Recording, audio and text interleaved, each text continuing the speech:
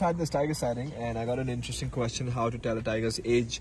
And the thing is, every tiger is born with a completely pink nose, and what happens over time is they develop black spots on their nose, and that determines the age. So for example, you have a tiger between say a couple months to about 2 years old, its nose will be completely pink, and as they age they get spots on their nose. So maybe say about 4 or 5 year old tiger will have like 8 to 10 spots on their nose, and a tiger which is completely in its prime will have a somewhat more clustered of those spots and freckles on the nose. And by the time a tiger turns about 12-14 when it's very old, the nose is almost black due to these spots. That doesn't mean that you can count the spots and you can tell the age of a tiger. It just means that you can estimate the ballpark figure that okay, a tiger is a cub, a sub-adult, an adult in its prime,